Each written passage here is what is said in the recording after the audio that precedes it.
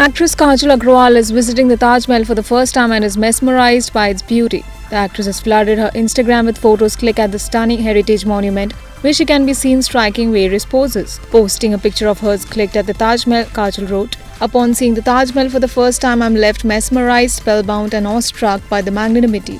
I have heard so much about the captivating beauty of the Taj all my life, but experiencing the architecture, acoustics, detailing of the inlays, symmetry and of course the history transported me back in time, leaving an everlasting impression on my mind." The actress, who is being accompanied by her father to the monument, also shared a couple of photographs with him. In one photo, Kajal can be seen standing behind her father, who is sitting on a marble bench. The 34-year-old shared that her views regarding love have been carelessly narrow and she feels it is short-sighted to view romantic love as a prerequisite to a happy life. Visiting the monument of love has made her think about love in a new way.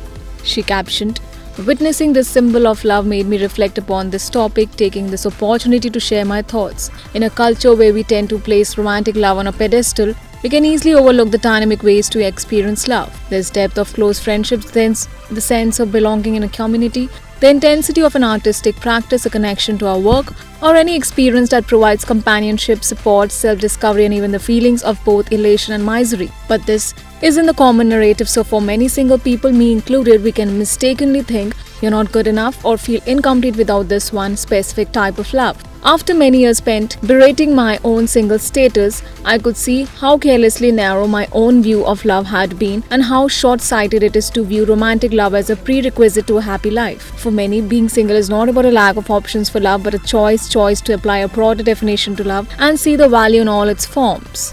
On the work front, she'll next be seen in quite a few movies, including Tamil flicks Indian 2, Surya 39 and Telugu film Or 2. She's also a part of the Sanjay Gupta directed upcoming Hindi film Mumbai Saga.